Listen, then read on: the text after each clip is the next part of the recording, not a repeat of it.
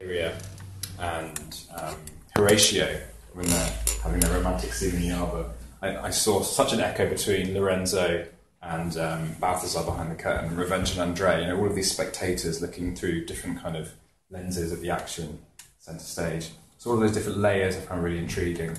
I also loved Hieronimo rather, as this figure who had a kind of privileged relationship with us as spectators, and the kind of warmth that she literally brought in to this staging, the different colours in terms of the lighting whenever she appeared on stage. And I loved how her relationship with us kind of took over and bled through the event that Revenge was trying to orchestrate for Andrea, to the extent that by the end of it, she's really bleeding blood, and she ruptures the event in some way and causes it to disintegrate. So that was really interesting to me. I loved all those different layers, those different circles that you found, really clear metaphors to communicate to us. I wondered if you could talk a little bit about the crossover, or if you want to talk a little bit about your sort of area of study first, and then talk about the crossover between, say, something like this and the original practices of putting it on. My area of study is really, really broad. But one of the things that I'm really interested in is contemporary practice, and how there are certain symmetries between contemporary practice and early modern theatre. So it's particularly exciting to me to think about that collision of quite experimental approaches to making theatre today and the kind of weird formal experimentation that happens in early modern drama. Because there's a kind of, it has a reputation as being something quite conventional, something very theatrical, which people are used to. You go and see early modern drama in the theatre, and there's certain things you expect to see. But I think our assumptions and expectations about that form often belie its complexity and its intricacies. So that thing of the different circles of reality, and that lovely gesture at the beginning of having Revenge reach out to somebody in the audience, immediately kind of making us question, okay, what is that supposed to happen? What kind of rules are in operation here? Is that just a punter, or is that somebody who is part of the theatrical event? So those kind of those moments of rupture are really interesting to me, and troubling our identification, our easy identification of classical drama as something which is quite stylized and quite easy to identify very quickly. So I'm interested in how you're kind of challenging us to think about form in new ways. So that's a reason why I particularly liked your decision to do something different with the play within the play, right? And writing it as a kind of royal court pastiche of a piece of new writing. I thought that was really intriguing, because it makes us question what we're seeing, and suddenly to hear language which is much more familiar to us. Yeah, and I think it's interesting, because for those of you who don't know the original play, that play within a play is it's written in a really odd style compared to the rest of the play. So the rhythm is all off. It's totally it's a totally different rhythm from the blank verse iambic pentameter of the rest of the play. In the original, Thomas Kidd Hieronimo goes around to all of the characters and says, right, so you're going to do your bit in French, and you're going to do your bit in Italian, you're going to do your bit in Latin. And they all go, oh, why is this? And Hieronimo goes, just trust me, it'll be fine. And then in the play, in the play just before it happens, Thomas Kidd writes, I've written this all down in English for ease. Like, as if he took the moment to translate it. And so I think that choice came from an idea of going, what this is to us, this play within a play to us as a contemporary audience in 2016 feels as different as the original play within a play did to Thomas Kidd's audience. Right, yeah, absolutely. It's certainly something unusual. It doesn't fit into the convention of the rest of the play. Right? Yeah. As you're describing, it's something that feels and sounds very different. Yeah. So I love that. And also, when Elizabethans originally were watching this play in the theatre, there is this kind of frisson whenever you see that kind of violence on stage, which is play acting, right? Mm-hmm. So you'll see, but the play within the play troubles that notion, because it's actually real violence within the logic of the play, right? People are actually killing themselves on stage. And the theatricality, the spectacle of violence is something that was kind of so prevalent in that society. So you could go and see executions, public executions, you could go and see hangings, and the boundary between what is theatrical, what is pretense, and what is reality is really, really porous in that society in that time. And the play is certainly investigating that and playing with that. So it's nice to refresh our understanding of these moments in contemporary performance, I think, rather than see it as, it's just a standard play within the play, which is very familiar. And is that... I mean, I don't feel like I know the history of plays within plays, but it feels to me like that's quite an early attempt at doing that sort of thing. It's one of the first, right. Absolutely. Very first times. And it's also one of the first revenge tragedies as well. Yeah, it's picking up on a revenge tradition which was very popular in Roman theatre. Okay. Seneca, for instance, is often a big kind of name that flashes up. Seneca, who was friends with Nero, knew Nero, right? Knew Nero, yeah. And Nero, that line in the play where Nero is talking, where Hieronimo talks about Nero playing in tragedies, right? Nero would orchestrate theatrical events where aristocrats would play characters who actually murdered people on stage in these theatrical events, but the people that they murdered were slaves, and they would really kill them. So it was a kind of theatricalized version of public execution. Sort of like the gladiator thing, but they... Yeah. It's advertised as a kind of dramatic reality, right? But they're actually killing slaves and criminals on stage.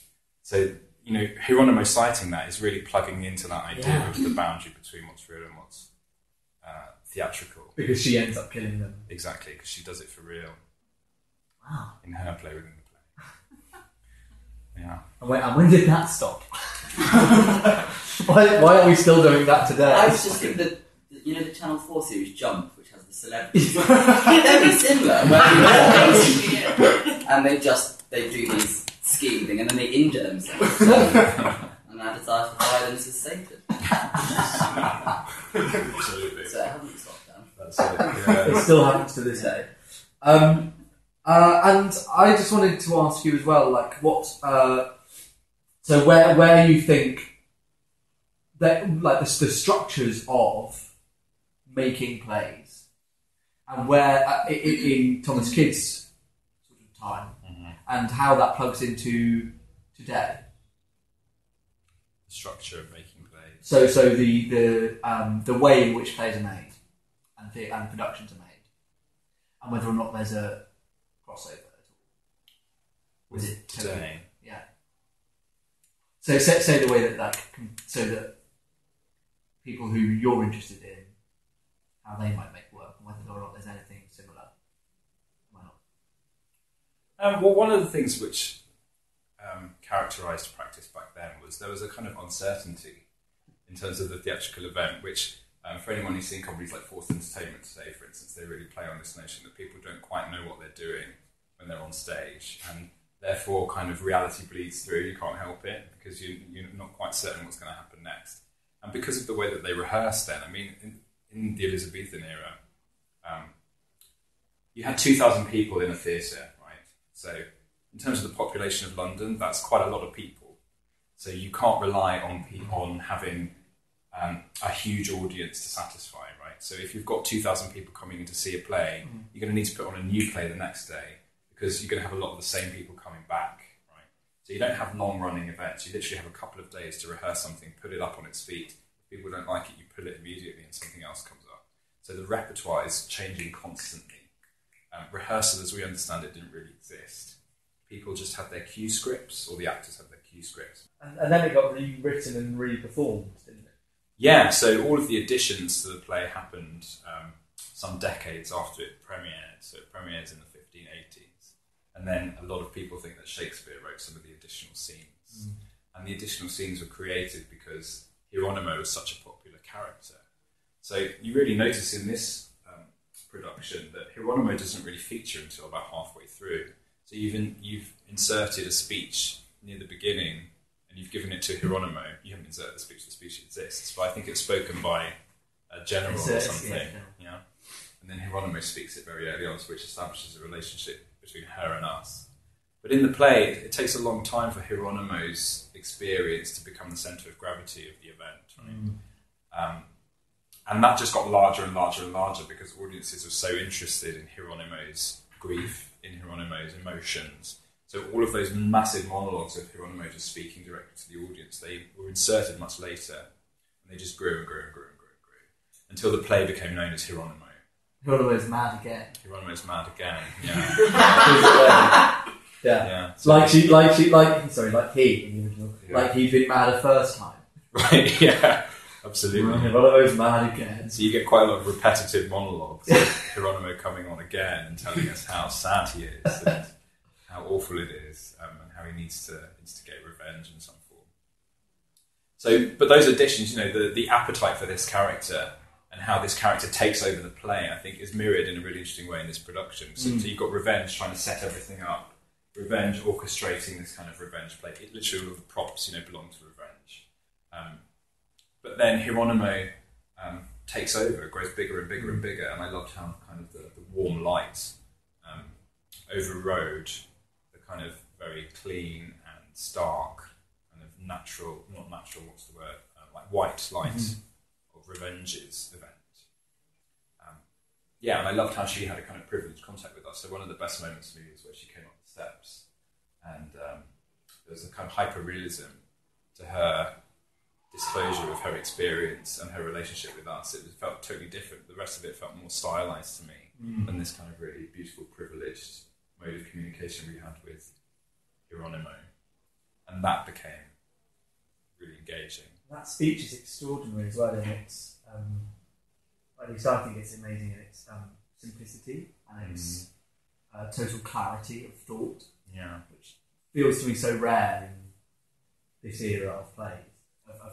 Like, there's no metaphor there. She is literally just talking about what it's like for a parent to love their son. Yeah, Kid's quite good at that. He doesn't overdo it. Yeah, not at all. Yeah, which is amazing. Like, Kid just is sort of really feels really contemporary in that regard. It just doesn't. There's not much poetry. It's quite simple.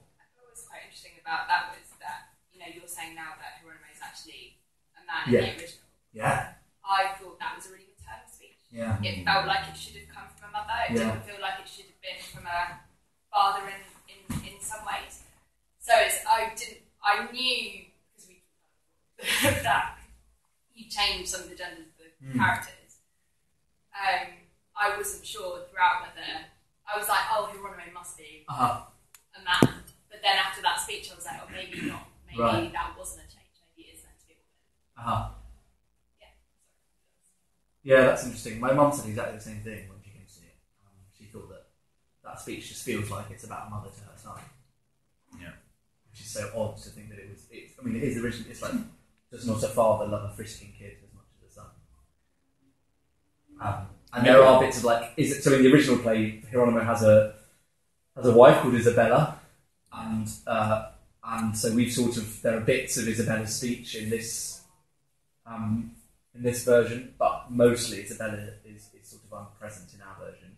But none of that is Isabella. That's all Hieronimo. Just like little bits here and there. Yeah, I think that's a really interesting insight, and maybe that's why it was so compelling and unusual to the audience. To see this emotion in this character. Hieronimo's grief becomes this extraordinary thing. It just grows and grows and grows. Cool. Okay, we might just open up to any questions or thoughts or chats, if there are any. There are, if not. Yeah, why did you use 2 different colours of blood? That's a thing that's come up a few times. So the blue blood was originally a thought that I had way back when looking into doing the play, and it just because the original impulse was about trying to react against frustration that I had with plays using red blood when everything else on stage was clearly false. It felt odd to me that the thing that was perhaps the most real was the thing that was perhaps the thing which we all know is not real. We know that's not real blood. If an actor stabs himself on stage, we know it's not real blood that they're bleeding. And that felt really weird to me that in even the most abstract productions, they always use red blood. So I thought, okay, well, why don't we try and extrapolate that a little bit and see what happens if we use blue blood? And then the more I interrogated the script, the more I realised it's also about class and about aristocracy and the way in which there are different sorts of actions and internal goings on for the aristocracy and for lower classes. So that was that choice, and that then felt to the right in the setup we were going for. But then the idea was that Hieronimo, in the same way she breaks the lighting scheme, she breaks this rule as well. So by killing herself and by reacting against what Revenge and Andrea are doing, she finds a new truth in her expulsion of blood, and that's real.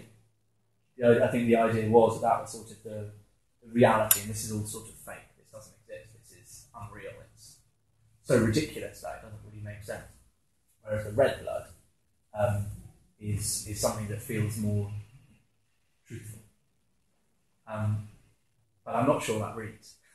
It does actually. It does. Because, okay. yeah, it does. Because I mean, all this was sort of a staged death, basically, where her own killing herself basically came from her own heart. Yeah. It was her own emotion because her son was dead and her life was shattered and she had nothing to live for. Yeah. And that's how I saw it. That's great. where all the red blood, it was sort of a truthful death, basically. Whereas this was all staged. Yeah, and all of these happen within the context of something else as well, whereas Hieronimo just decides she just can't live anymore. I felt the same, and it was almost as if all of the other characters, there was something quite two-dimensional about their motives and their stories and their experiences, whereas Hieronimo, because of that kind of privileged relationship that we have with her, she goes on such a much larger journey, and we really are taken into that process of grief and how that transforms into this impulse for revenge. So that felt kind of real in a totally different register, in a totally different way to the other characters and their more dubious. Yeah. It's true, because I think she's the only one who actually makes an emotional connection to the audience. Because she's a mother. I mean, good, you change the gender, but you can still see it as a parent. And, you can sort of feel, especially if you're a parent yourself, you can sort of feel the grief. It's your only son. The son carries the name and the implications of losing the only son, it's basically the end of your line. That's it. And he is gone, and she has nothing to live for, and he's also the insurance to her old age. It all comes together. Yeah. She loses everything. She has nothing to live for anymore. That's it. And that's the end. And now she's killed everyone as well. She can now Balthazar and Lorenzo are gone. She can sort of happily kill herself in peace. Good, I'm glad that. Yeah, that was her warm heart's blood, basically. That's how I saw it. Where this was also cold. And I think the visual bit is actually quite good. Okay, let's read. Right. Why did you choose the Spanish tragedy? So this is a genuine story. So there was a. I studied with Ben at uni, and we studied the Spanish tragedy as part of a module called European Theatre. And there was a boy, we had a seminar, and there was a boy in it who I remember really vividly. I don't remember, these details normally. I'm really, really bad at these details. But basically, we were chatting about the Spanish tragedy for about an hour and a half.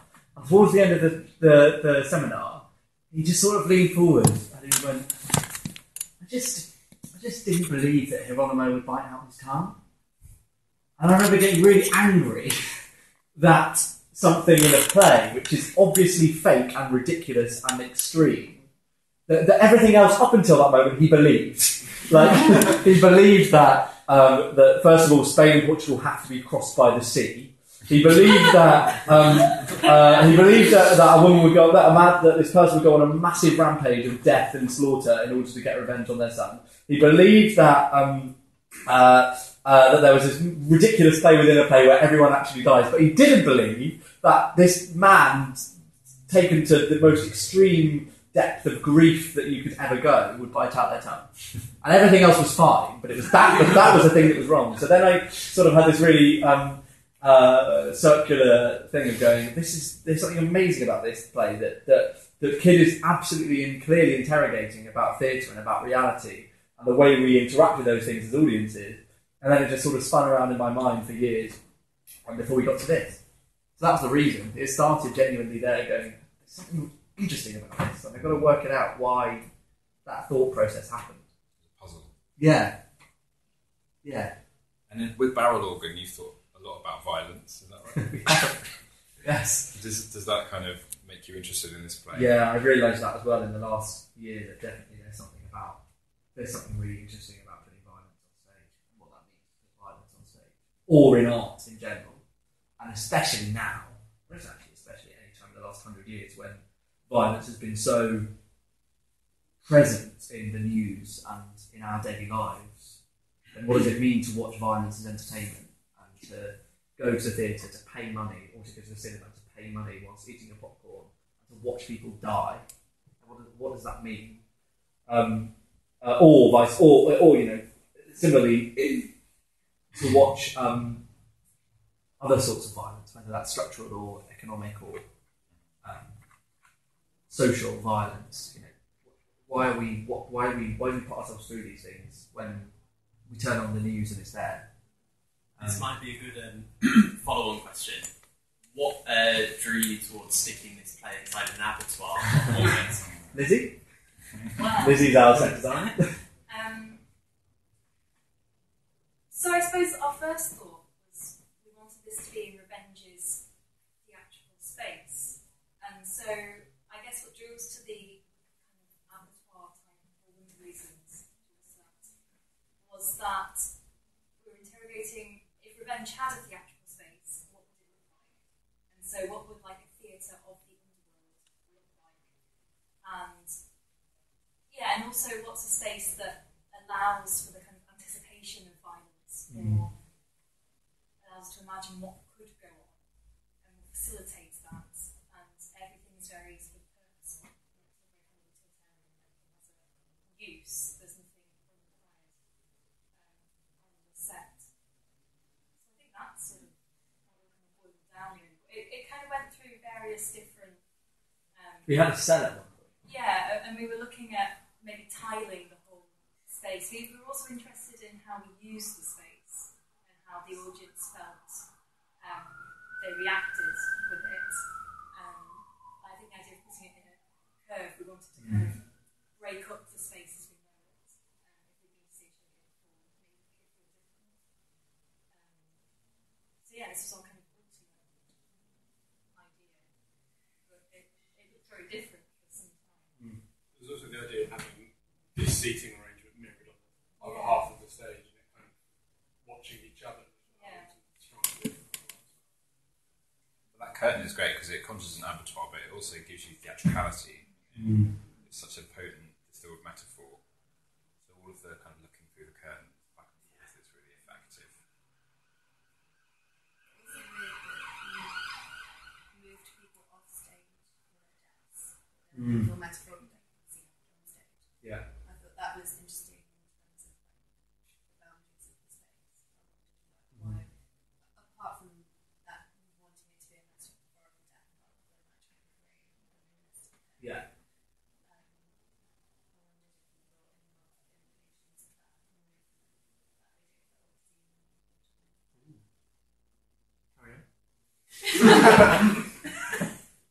I.e. obscene means off stage, like deaths would happen off stage. Right? Am I saying? I think. Greek theatre, yeah, absolutely. Yeah. So that's what that made me think of. But Right. I think what I was thinking about is like it's a very bounded space, but when you move part of the death beyond that curtain, you sort of break the boundary. So like that abattoir space is almost like an odd thing, but I think it works because it alienates you from the death. So that's an interesting interaction. Which was interesting when it came to Hieronimo's death because she actually fell onto the stage, and it was, it was kind of, for me, it was very sort of style when it on stage, reality sort of thing. But then, Hieronimo's death was very real. This has happened, and I was kind of, because of Bubble Hunt, I kind of like almost got myself to this thing where it's like, oh, but okay, so for someone to die, they need to have the thing burst. And so her thing didn't burst, so I was like, I asked you, didn't I? I was like, is she dead? If she dead, she didn't But like, because the thing hadn't burst.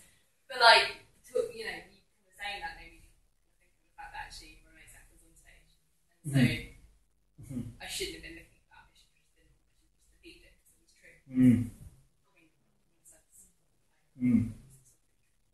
But what you got is that she breaks the rules, right? Yeah. Something that she shouldn't. All the other deaths you don't actually see. You see just the bubble bursting and the blue blood coming out, and then there's no connection to the person just appears behind the curtain, just standing there. And when dies, then she actually falls through, and then of course you have the different colour blood coming in, and it's more realistic. It's more real. Whereas the other ones, it was sort of, I was a bit disappointed not to see a bit more gore. Really. I've seen a lot of these sort of revenge plays, and I mean, usually they're absolutely drenched in blood. And I'm sort of, really, it's not really what I expected. More sort of, absolutely covered in that. And so there was this sort of separation of the blood and the different colour. The blood didn't look like blood. It just looks like colour. And you have the corpses popping up there. And you think, oh, really? So I want a bit more. The real stuff. And the actors being absolutely.